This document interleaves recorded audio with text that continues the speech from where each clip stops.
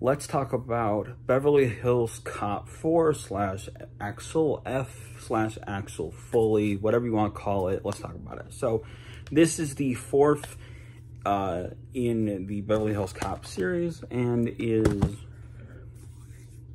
a bunch of decades in the making. Apparently there was going to be a TV show like a decade ago, but then that pilot wasn't picked up about his son, wasn't picked up, and then they started trying to make this film, and I will just say I loved it. 2 is still my favorite, but I think this does really do a good job at holding up to the first one. And of course 1 and 2 are actually on Netflix. I guess they didn't want 3. 3's terrible, so I understand why. But it's boring, honestly. But Beverly Hills Cop 4 is good. So this one is about Axel is now in his 60s. He's getting up there in years. And after going up with one of his shenanigans again, he gets a call from Rosewood. Rosewood saying, hey, look, your daughter is in trouble. Maybe you want to come and help her and me solve this case. And, of course, Axel shows up in Beverly Hills and tries to help his daughter and Rosewood solve this case. And, of course, Joseph Gordon-Levitt is also there. Kevin Bacon's there. And, of course, Taggart is there as well. And this is a fun movie. It most certainly is fun.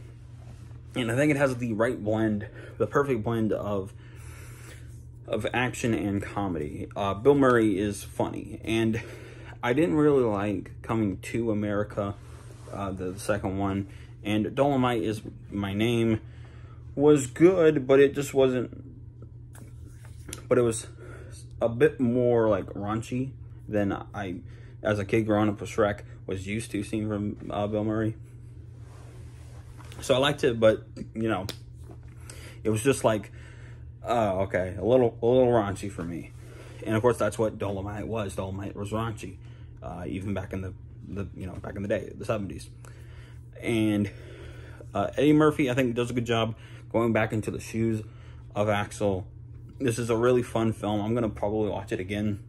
Maybe I'm kind of deciding what 2 things to watch tonight, but I might watch it again tonight. Who knows if there's enough time. But yeah, this is really good. And I think Bill Murray did a great job.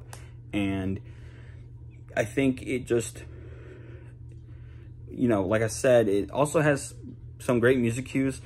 We do play, for some reason, both the song from 1 and the song from 2 kind of back to back.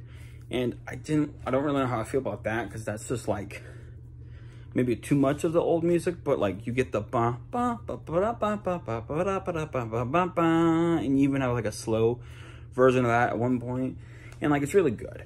And yeah, this film's fun and stuff like that. It's just fun.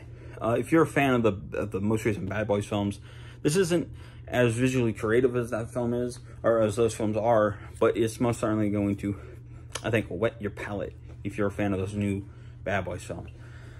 But yeah, a problem I do have is that the daughter can be so Axel and his daughter, Jane, are estranged, and it's a story you've seen 1,000 times, and I think Eddie Murphy does a good job at playing the dad side of that. But the daughter, I'm happy that they got an actual actress. It doesn't seem like they got a comedian to do it, thankfully.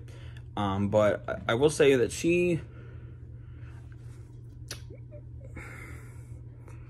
I think she plays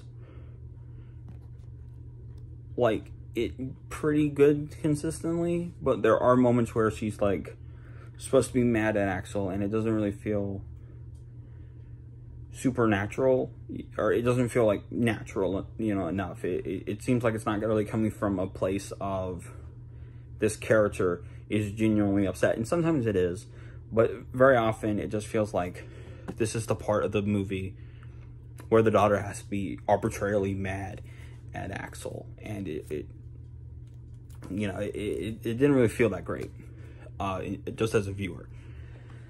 And yeah, but also Joseph Gordon-Levitt isn't in it as much as I thought he was from the trailers, but he does a good job, so it's fine. And yeah, this is like a good movie. At first, I thought this movie would look a little dull and bland. It looks good. It kind of looks... oh, I forgot. The night scenes and the scenes in Michigan kind of look like the new Halloween movies, but thankfully we get to California and it's nice and sunny and it doesn't look like bad. Like the new Halloween movies didn't look bad, but like the new Halloween movies aren't what I want Beverly Hills to look like, or, you know, the cops.